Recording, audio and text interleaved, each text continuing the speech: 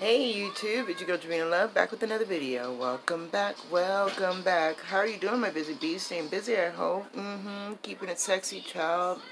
I try to, always.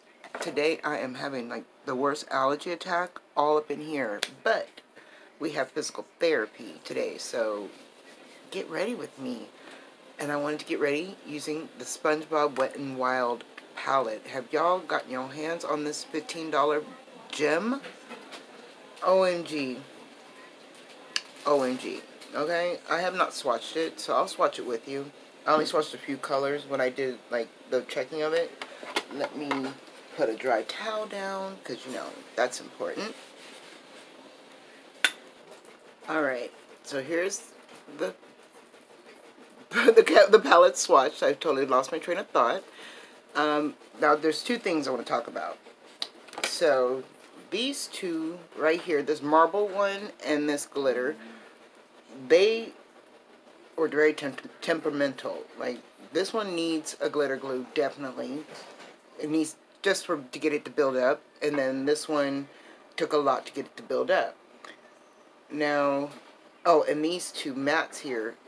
This one's like a satin matte and this one's like a little bit deeper, but honestly, they could have gotten rid of it. One of them or the other, because it's like this one and this one. You can see they're quite similar, but just this is deeper and this one's lighter. And I'm just like, you guys could have really done something else with that one. But anyways, let's get into a look. I'm going to prime my eyes with some Beauty Crop Stuck on You.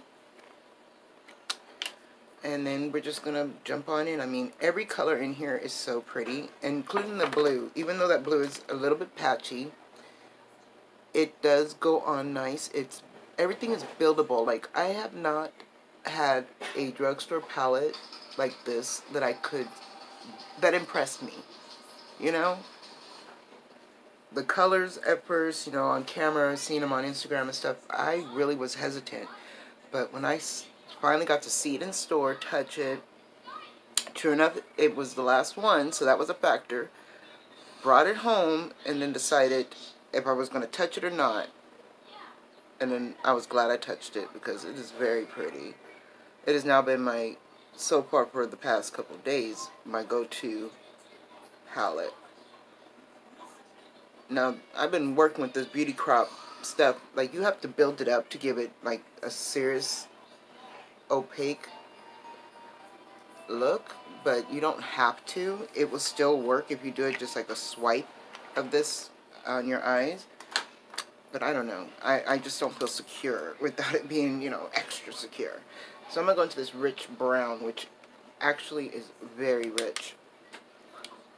You'll see right here. Ooh, now I knocked off the excess because I wanted to show you. See how she's pretty rich.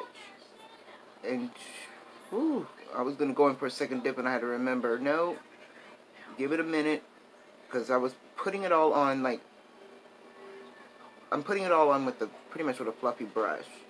But this is a little stiffer, fluffier brush. I think it's a Morphe brush, yeah, because the bristles are a little hard, I should say. That's how I should say it. The bristles are kind of temperamental. But look at that. Like, it did the whole eye with one dip.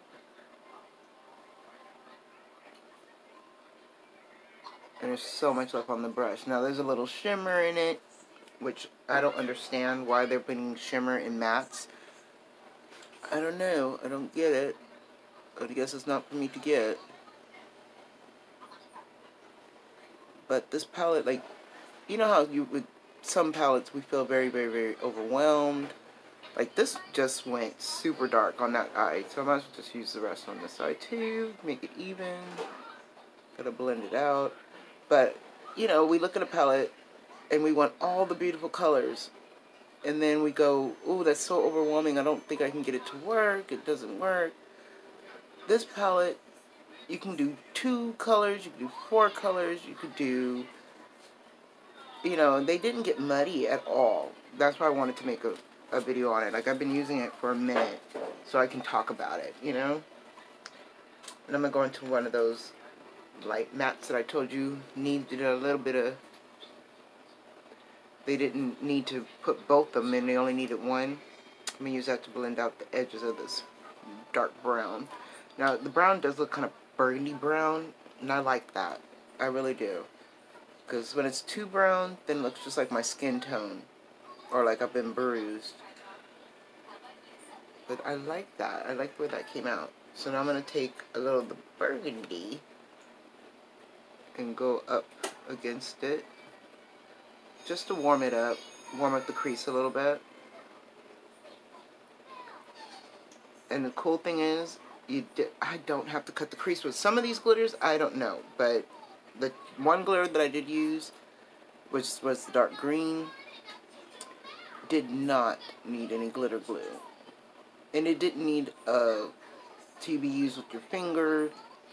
It was able to be used with a brush and blend out beautifully. So I'm going to just take a flatter, fluffier brush.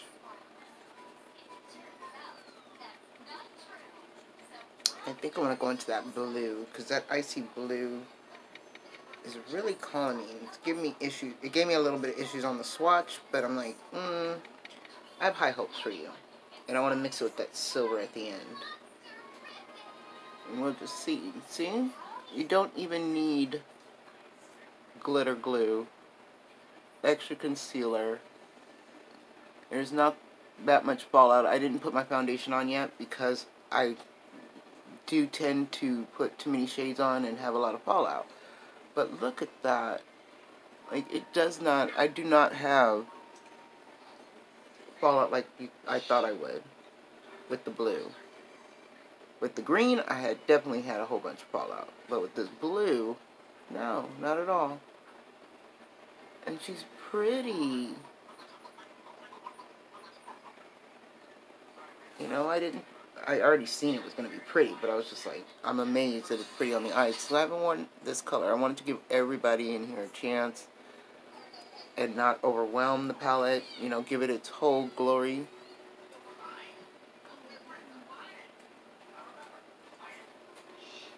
And I've worn it for hours. Oh, and I've worn it in water.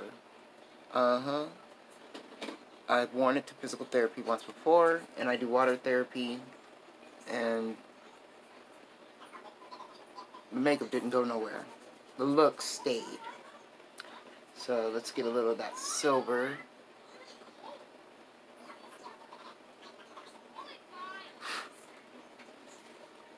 I know, I totally put that backwards. I should have put it probably here to brighten the eye, but no, I want it here.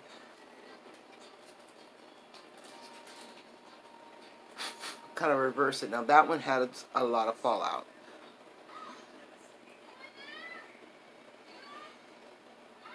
This one has definitely got a lot of fallout, so next time we'll use something else, you know? Some glitter glue, something else to get it to stay. But she stays on. It just, you know what I mean. So I wouldn't have so much mess. I like that. Now I'm going to take that dark blue. And because it's so temperamental, that's why I'm only going to use it like this. Where I'm going to overlay that just a little bit. And buff it into the crease.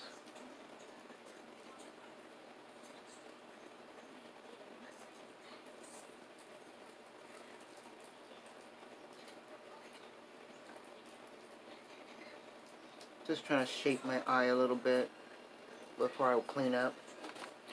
You know, get that nice little... I'm not doing a sharp point, I'm just doing a rounded edge.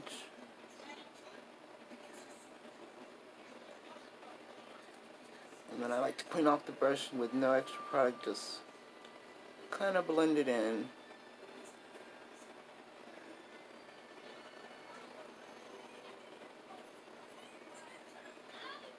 Like, if you would have told me this 10 years ago that blending would have been the key to all my looks, I would have thought you were crazy.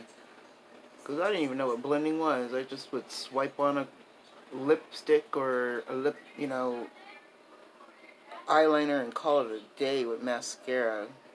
But I would wear foundation and blush and I didn't even do highlight or contour or anything back then. You know, when you look at your makeup then and now, you're like, whoa, I've improved 110%.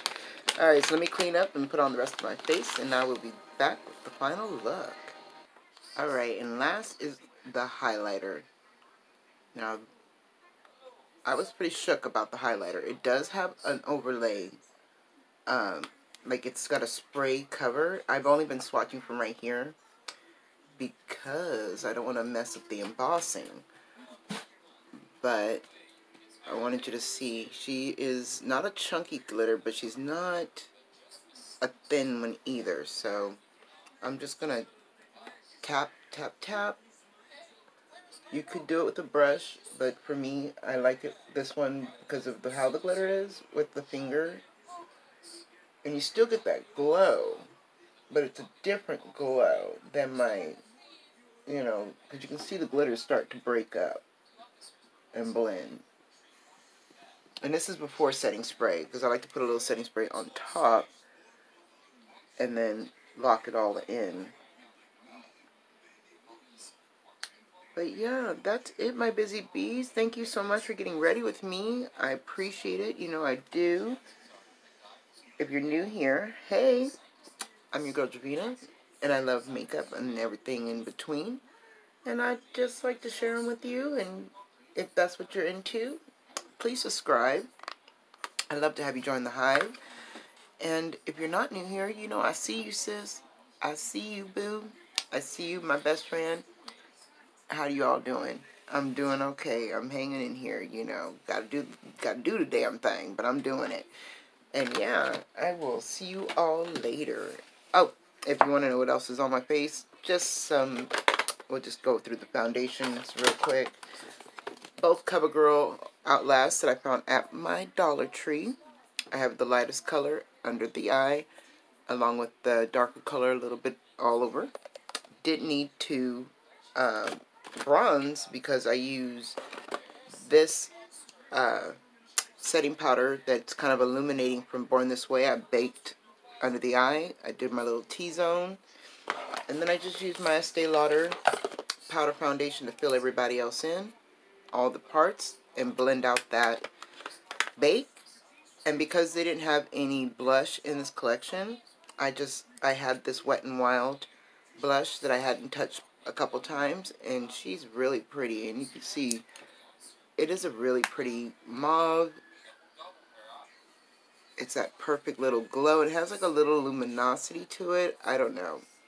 It's really pretty, and I like it. And I found this also at my local Dollar Tree, so keep you guys' eye out. You'll be finding some name brand drugstore makeup at our local Dollar Tree. All you gotta do is just keep them peepers peeled. And yeah, I'm not doing lashes today. I'm gonna go natural lashes. I'm thinking of about 3-4 coats of my tried and true Ulta Beauty and Tarte, and then doubling it up on top with some Milk Cosmetics waterproof. Not waterproof. And yeah, I will see you all in the next one. Be good to each other. Don't forget it's getting warm out here. Carry some water with you. Carry an extra snack. You don't know who may need it. Bless somebody. You know, they will appreciate it. And if they don't, hey, at least God sees you and it'll make you still a good person. Because you're still a good person, regardless of what the world acts and how they act. You know, just keep yourself true. And I'll see y'all later. Bye.